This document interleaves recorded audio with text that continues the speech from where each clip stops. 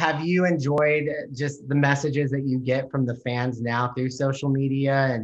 And, you know, what kind of stories do they tell you just about you being in that Boy, film? I hear stories from people about how it touched their lives. It gave them, when they were a teenager, it gave them strength. They somehow related to me, the character. They found me to be very strong and uh, inventive in how to save myself. So the stories are that they were going through a tough time in junior high and high school. Some of them were gay coming out and bullied. So I do get so many messages from guys and girls who were bullied or who don't have self-esteem. And I talk to them about that.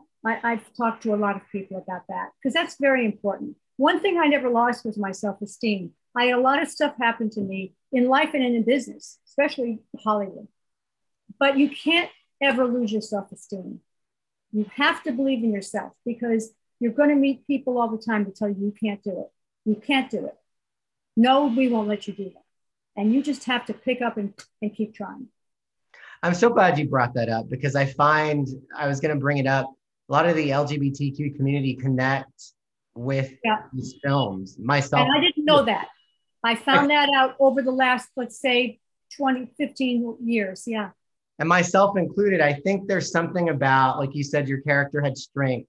And there's Mm-hmm. something about overcoming adversity, even Mm-hmm. though these films to people sometimes feel like, oh, it's just an 80s slasher flick. You know, Mm. people who go through like self-esteem issues and struggles, especially when coming out, Yep. there is something parallel with identifying with the survivor Right. that people don't always get if you're not, you know? So Right. I Right. I I connect with that. It's interesting the number of people that do connect with a survivor because I have seen in the convention show circuit that they are mostly drawn to the killer or the victims, not the survivor, but the fans.